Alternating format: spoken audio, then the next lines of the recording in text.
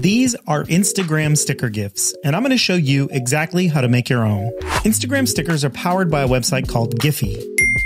It's super easy to set up your own account and start uploading your own GIFs immediately, but there's a few steps you have to do before they work as stickers on Instagram. North, please. You'll see this upload button before you have an account, but if you want them to work on Instagram, you have to sign up and log in before you upload. After you click upload, you'll see these options, so you need to make sure that you choose to upload it as a sticker. You can click choose file or drag and drop your file into this little box. Once your sticker is uploaded, make sure to add some relevant hashtags here. This is how your sticker will be found on Instagram, so I always make sure to add my business, fresher than, as well as my name, Nick Q. Then when my sticker is active, I can just search these terms and they'll come right up. You can also type in your website here as the source, but that doesn't really do anything for Instagram. It's really only for use here on Giphy's website. And that's pretty much it as far as uploading goes. But some people might be thinking, hey, I uploaded and I did what you said and I've waited for hours and nothing's working. Why aren't my stickers coming up on Instagram? Well, in order for your GIFs to work as stickers, you have to apply for a brand channel through Giphy. Just go to giphy.com/apply and you can fill out their application to start your brand channel. You can sign up as a brand, artist, public figure, or anything like that as long as you're uploading your own content. I've helped some brands upload their own stickers on Instagram, but every single brand has to have its own account.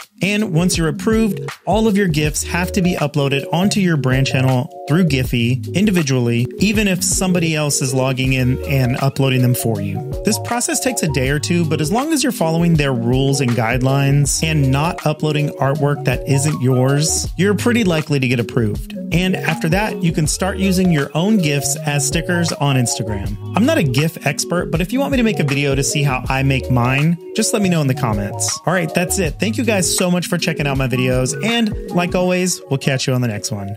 Bye.